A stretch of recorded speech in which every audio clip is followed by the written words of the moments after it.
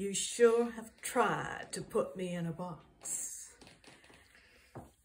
I don't know whether I was schizotypal or schizophrenic, but I was full of glory and flaws. I do have a message for you. Never judge those who have come from hardship and abuse, because those things can destroy a human being. I was poor all my life, but poverty could have been overcome if I had been loved by my parents. I really tried to overcome.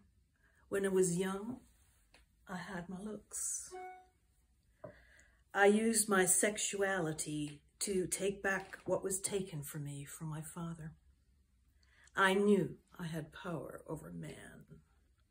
I also had brains, and I did my best to get educated in a time when few men went to college. I was determined to succeed. If anyone could escape my circumstances, my determination would have done it.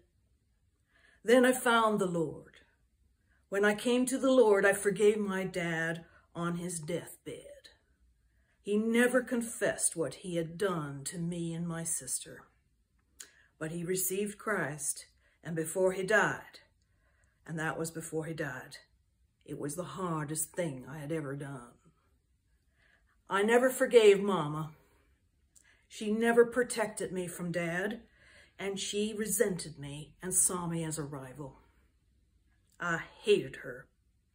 If I had one regret on this earth, it was that I carried intense hatred of her all my life, and it destroyed me. In midlife, the hatred unraveled me, and I attacked 3 innocent people who were older and weaker than me. My hatred destroyed my mind. I so regret what I did to those people. In the end, my looks faded, my mind dwindled into paranoia, and even Jesus was not enough to prevent my mental decline. I am in glory now. My heavenly body is more beautiful than you can imagine. All of God's children have such beautiful heavenly bodies. Love those who were abused or neglected in childhood. Those unloved little ones have scars you can't imagine. Never judge them, just help them. You are training to be counselors, and God will help you to love these wounded ones.